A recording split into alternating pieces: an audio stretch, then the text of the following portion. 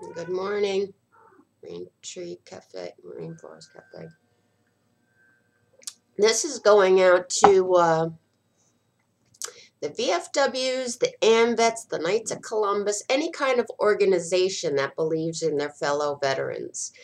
They're coming home with rage. I know that rage. So the Vietnam veterans, some of the worst wars, whatever, I know that rage.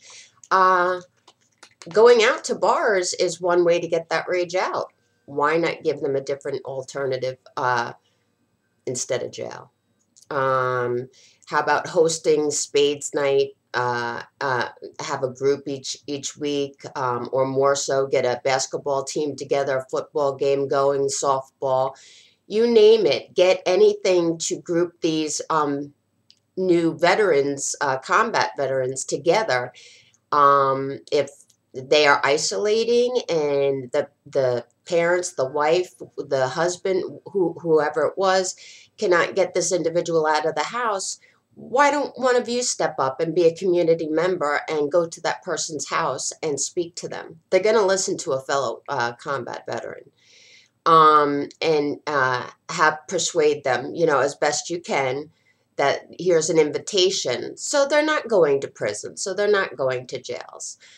Communities wake up. Way before we had certain things, there used to be barn lifting. The community came together. It's time to bring the community back. We have to play our part too for our fellow veterans coming home from combat. You have no idea the anger and the rage that is inside them. You have no idea what a tick means to them. You have no idea. They need to be amongst their own. Being amongst their own is going to cause that safety, that scale of adrenaline to start lessening, and that would be the best way to introduce them back to society back here. They don't need to be in a bar having the bar drunk with the beer balls going, oh, you think you were all that?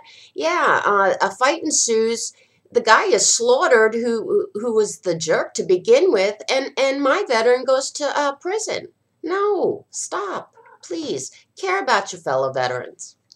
This is Ask Donna-Lynne.